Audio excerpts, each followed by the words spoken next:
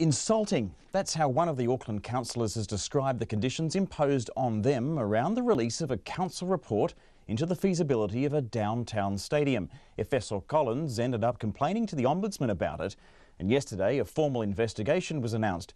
But the Mayor Phil Goff is standing by his actions, saying it's clear someone is leaking information. Sarah Robson has the story. Manukau representative Efeso Collins is one of the councillors who's complained to the Ombudsman about the Mayor's handling of the downtown stadium report. He is also one of 9 councillors who signed the letter that was given to the Mayor Phil Goff earlier this week, raising concerns about his leadership. One of their main problems, Mr Collins says, is the fact councillors were only able to access a full copy of the stadium report in the Mayor's office. So I find it borderline insulting for someone my age being told, here, you can have a report and now can you give it back? Phil Goff told Morning Report that he stands by that action, given the document contains commercially sensitive information. While he trusts most councillors, he says he's concerned about one in particular. At least one of those councillors leaked that letter and has leaked regularly other material that has been given. That's on record. But Efeso Collins says the rest of the council shouldn't be punished for the actions of one councillor. My background's in education. This is like punishing the entire classroom because you've got one naughty child in the class. That's not how you approach education. And it shouldn't be how we approach mature elected councillors of Auckland Council. In an ironic twist, the existence of the letter to Phil Goff, outlining concerns about his handling of the report and his leadership, was leaked to media before the Mayor had even seen it. Efeso Collins admits that's not a good look.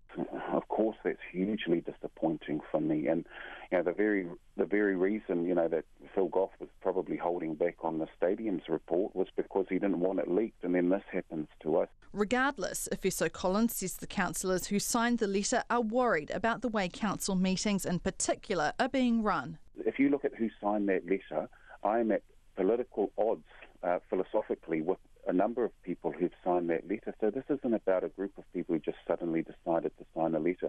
This is about a group of people who have felt like they've been belittled, where their voices haven't been heard. Efeso Collins says there's a sense that some councillors have greater access to the Mayor, and that's not necessarily based on ability. One of the 10 councillors who didn't sign the letter, Penny Hulse, says the ongoing issues are a bit of a distraction. The original handling of the report was a bit average, but I think this is just now getting a little bit ridiculous. It's going on, and for those of us who are pretty busy and have huge workloads, to be honest, it's a bit of a sideshow. Another councillor who didn't sign, Chris Darby, says those who did could have taken a different approach. Probably would have been much more appropriate to knock on the door, because I found Phil to be extremely open. So is the Auckland Council dysfunctional?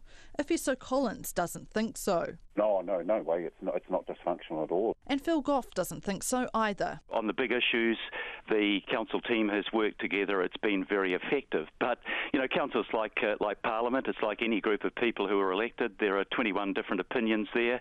From time to time we disagree. That's part of democracy. Mō te hōtaka o te ahi, ko Sarah Robson, aho.